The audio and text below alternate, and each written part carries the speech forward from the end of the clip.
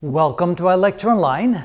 On the previous video, we gave you 8 different types of series that you could run into for which you had to calculate or figure out whether or not they converge or diverge. So here we're going to show a little bit more detail, starting with the first 4. And on the first one, we have what we call a p-series.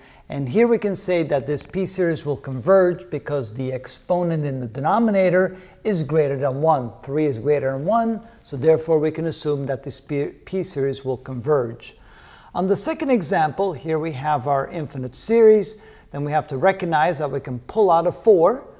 And then when we bring the 3 to the denominator, changing the sign of the numerator, we now can see that the exponents are equal to one another, and we can write this as 4 times 4/3 to the n minus 1 power. Now we can say that this series will diverge because consecutive terms will become larger and larger because the common ratio is greater than 1. On this example here, at first you say, well, how do I handle this? But then you realize that you can simplify this by using a comparison test.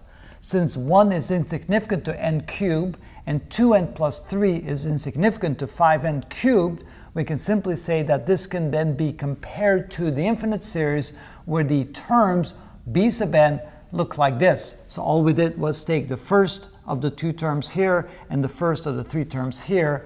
And then we realize that this series converges because p is greater than 1. That's the exponent in the denominator here. And because of that, we can say that this should converge as well. And on our fourth example, we can do a divergence test. We can say that if we take the limit as n approaches infinity, and here we have, of the terms, that means that as the n goes to infinity, the minus 1 and the plus 1 here in the numerator and denominator are no longer significant. So we can therefore take the limit as n approaches infinity. And then, of course, we have n divided by 2n. And so in the limit, the last term will become equal to 1/2, which is not equal to 0. So therefore, this diverges.